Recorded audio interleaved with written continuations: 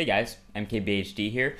Today we're going to be taking a look at the best apps in the Chrome Web Store. So I guess this is for the Chrome users who watch these videos. But if you haven't already discovered it, I did a video on the new layout of the Chrome Web Store, and it looks pretty spiffy, so I figured I'd highlight the best apps available in it. All these are free. By the way, this is my 401st YouTube video, so if we could get 401 likes on this video, that would be awesome. Either way, let's go ahead and dive right into this. The first app is called Weatherbyte, and it's this really clean, minimalist, classy looking weather app. I just use it when I want to get a little bit of information real quick, like the temperature or whether or not I need a jacket for the day. But if you take a look at the interface, you'll notice it's really good looking. I highly recommend it just because for those of you who like the minimalist style like me, it really does look good and matches up with the Chrome web browser. It gives you all the information you need to know. You can switch between cities real quick.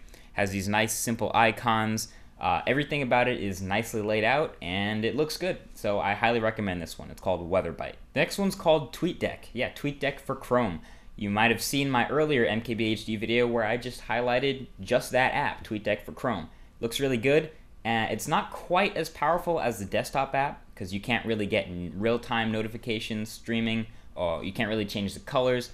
But you do get that Twitter, Facebook, and Foursquare integration, all your social media in one place. So if you don't really like going to the individual websites, you'll definitely like TweetDeck, and it's nice to have that sync availability. So if you sign into TweetDeck on multiple platforms, it all syncs together nicely. Good stuff. Next on this list, try Audio Tool. I'm not going to claim I know how to make music in any way, but this app kind of makes me try. Pretty unique one that's yet again also free is called Webcam Toy. It might remind you of Photo Booth for Macs because of all the crazy effects it gives you, but this one is totally web-based. Anyone with a webcam can now take advantage of these awesome MySpace photo effects. But honestly, it's got this snazzy pink color scheme. It has a whole ton of photo effects to give you guys the ability to take all these different types of pictures. You have the ability to set a countdown timer, so you can have both hands off the computer when it sets the shutter. And you can fool all your MySpace friends into thinking you have a Mac, even if you don't, because you have Chrome and Webcam Toy.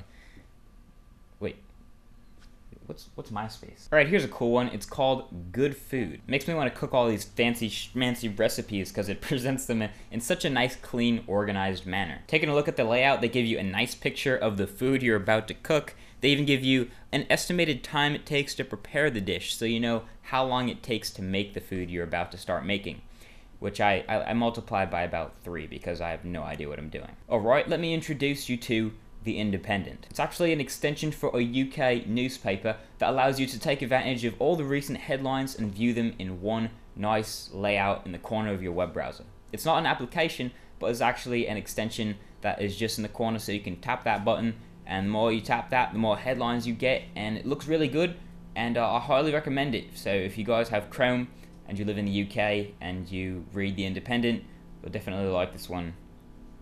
Yeah. Last but not least is Wunderlist. I discovered this app a couple of days ago, and it just took over my life. I used Google Tasks to organize my life and remember everything.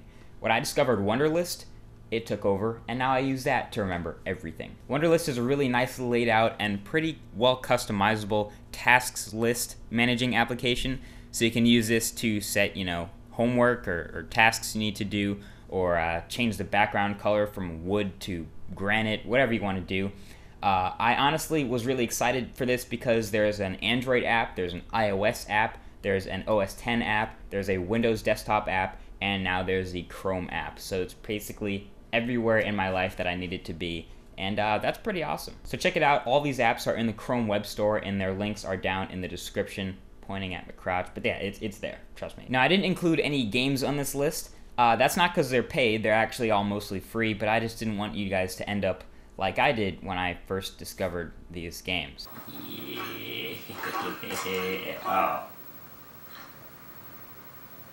Boom! No, but seriously, there are a lot of great games in the Chrome Web Store that didn't make this list, so if you check out the new Chrome Web Store, you guys can view all the apps and all the games that I haven't showed you guys in this video, so enjoy those. So there you go. Thanks for watching this video, and be sure to subscribe if you haven't already, and I'll talk to you guys later.